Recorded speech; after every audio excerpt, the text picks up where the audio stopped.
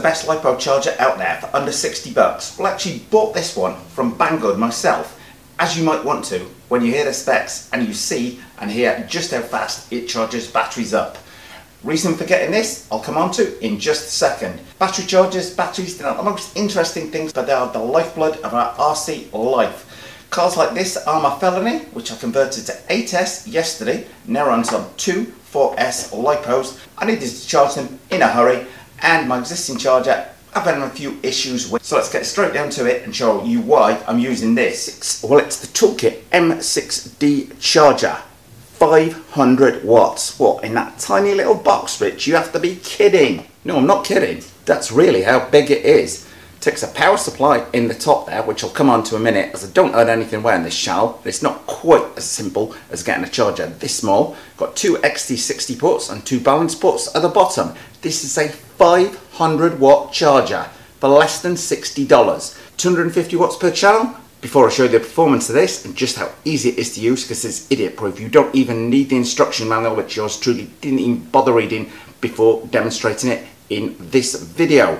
The problem I've got is this. So, diving straight into my Toolkit M6D battery charger review. Why do I need this?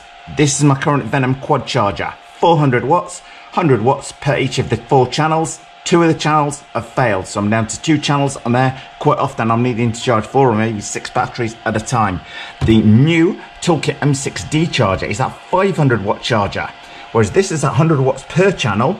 This being 2 channels, 250 watts per channel, so it should charge me 4S batteries up in lightning quick time. Now, as I say, it's yours for about $59.95 off of Banggood, including free delivery, I believe. But you are going to need this wall-mounted power supply, and that's a little bit noisy. Hopefully that won't interfere with the video too much. Now, using the scroll function, what does that do, Richie? Flick it over, it turns to standby. Flick it back, turns to the battery. Now we're going to press down on that scroll button, and pulls up a full menu on here. You can switch between channel 1 and channel 2. So let's go back to channel 1. Now, if you're using the jog dial, you can rotate through. You can pick number cells as auto, charge mode, end voltage, charge current on there. I'm going to leave it set on auto cells. Battery type Lipo, that's fine. But let's have a look just to see what we can get on there. You can put Lipo, LiHV, LiFe, lithium ion, nickel metal hydride, lead batteries, power. I think you can just use it as a power supply. UAV batteries, so that's something for drones there. Anyway, let's keep it on Lipo. Scan there, everything else looks good on there, other than, now these are 5,200 milliamp packs a piece, so I need to set that first of all.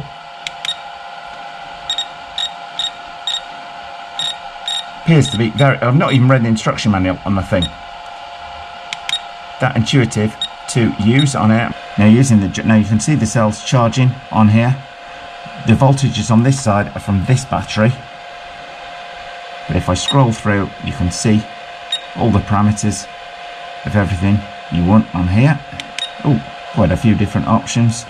Now that's quite handy. You can change the current from this screen if you want. Quite a neat feature on there. And that's also, I would point out, how you stop the battery from charging if you want to finish it early. Now I'm wondering how I changed to this channel, and it's probably by using this button marked CH exit. Let's press that. Moves across to this one, so we're now live on this one. That threw me there completely for a minute, people. I couldn't figure out how to get from that one to this one, but it simply press the channel exit button till this is highlighted. You can press this button down again. Lithium polymer, we're very happy on that. Auto cells on there. Charging mode, end voltage, and the charge current is already on 5.2, but you do need to pay attention on that. Now, and if you notice that the color coding is different. Everything in the other screen for the other channel was in making sure we're on channel 2. You will note that all the highlights on here are in blue as opposed to orange, so it does give you some visual difference between the 2 channels. Just checking through, everything is set on here. I could use this jog dial as an example if I wanted to go up and change the charge current on there, but I've no need to, as this battery is also 5.2 amp one. So going to scan straight down, press start on there, and we're off and running, and that's now charging as well.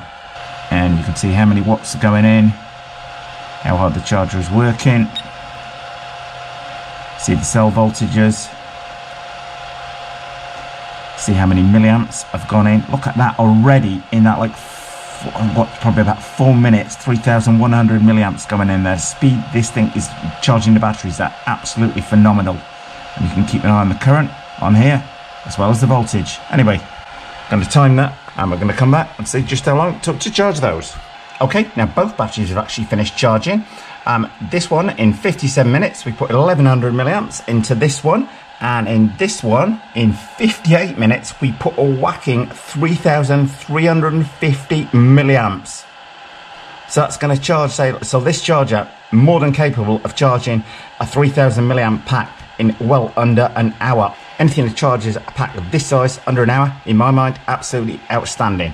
Well, as I said at the start of the video, battery charging is like an essential part of RC cars, but it isn't the most interesting thing. Anyway, I hope I've managed to show you some interest in this charger. From my point of view, it does everything I want until I can sort out another 4-channel charger. Oh, and by the way, if anyone out there's got a 4-channel charger they want me to test, then hit me up on YouTube. But as I say, I had nothing away. When you get this charger, you think, oh, that's tiny, I'll just plug my mains lead in. You do need matching power supply to go in. Yeah, I've got 2 on the wall here. You only need 1 of these to power it. But overall, the Toolkit M6D dual charger, 500 watts, as I say, gets the Richie thumbs up. If you like this video, give it the thumbs up as well. Thanks for watching.